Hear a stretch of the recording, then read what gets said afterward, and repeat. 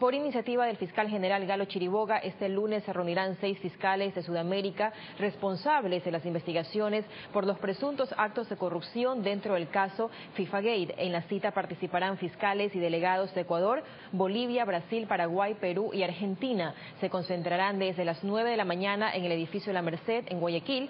Durante este encuentro intercambiarán información sobre sus investigaciones impulsadas en los respectivos países por presuntos delitos que habrían ocurrido en las federaciones nacionales de fútbol. En Ecuador, el 5 de junio del año 2015, la Fiscalía General del Estado inició las investigaciones por presuntos actos de corrupción en la administración de la Federación Ecuatoriana de Fútbol.